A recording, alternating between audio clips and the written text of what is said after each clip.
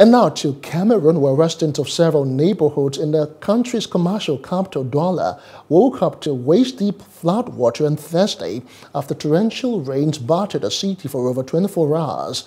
One of the worst floods the city has seen in recent years left the ground floors of hundreds of homes underwater and cut off main roads, causing massive traffic jams as the downpour overwhelmed the drainage system. On a major intersection in downtown Douala, the deluge overflowed culverts, causing traffic chaos as cars, trucks, motorbikes and pedestrians struggled to find high ground. Now, some abandoned any hope of making it work. Floods are common during the March to October rainy season when poor drainage systems mean greater destruction. Hello, hope you enjoyed the news. Please do subscribe to our YouTube channel and don't forget to hit the notification button so you get notified about fresh news updates.